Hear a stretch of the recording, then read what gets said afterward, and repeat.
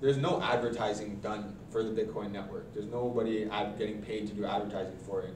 But you see other altcoins and other networks do their own advertising, do their own marketing, and what they're trying to market themselves is as better than Bitcoin. So providing a solution that Bitcoin couldn't provide.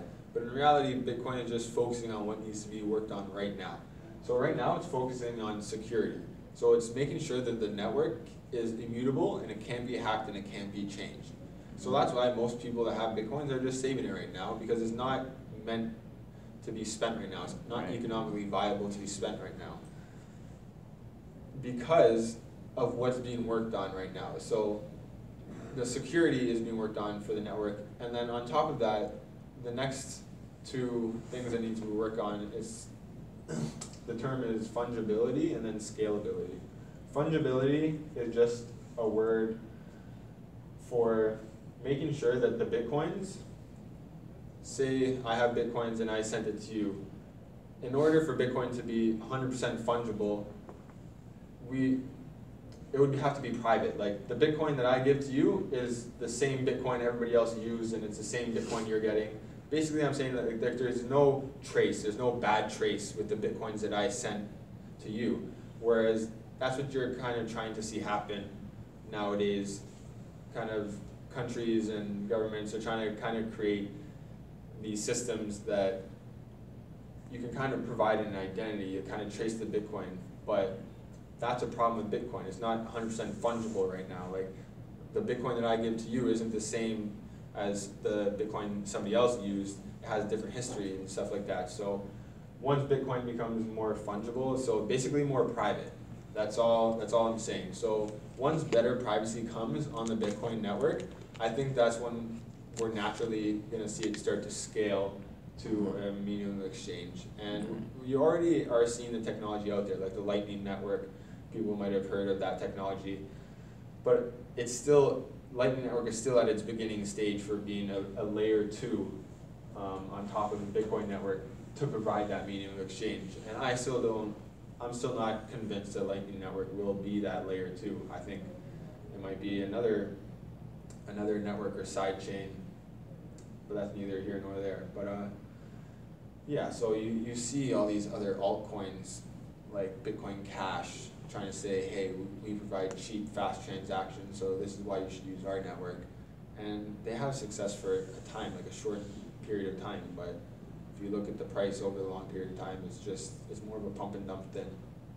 And there's no real long-term potential, and it's bad because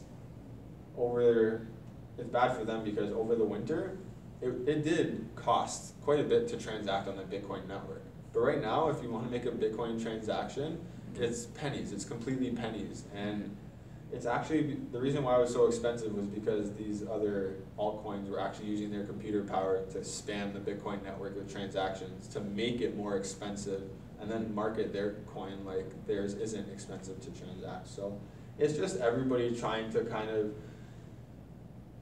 like they're all, like a lot of them are salesmen, trying to sell their own thing, but you have to look at what has long-term potential, and Bitcoin has always been that.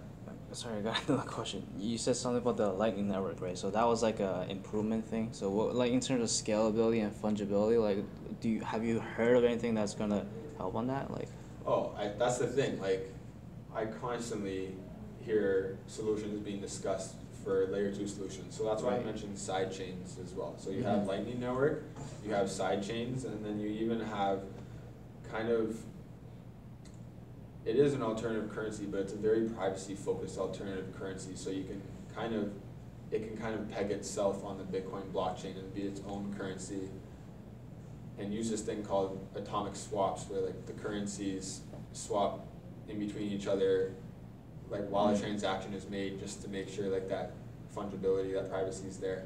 So it's hard to say. Lightning Network might be it. It might be the layer 2 solution, but I just don't see it. But there are tons like the side chains.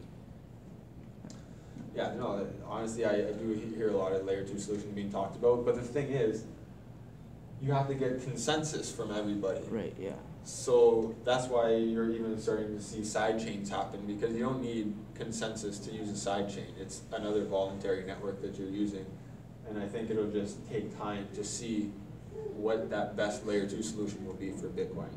So it might take some time, but I think within 5-10 years we'll for sure have a good layer 2 solution, and Bitcoin could be used for medium exchange.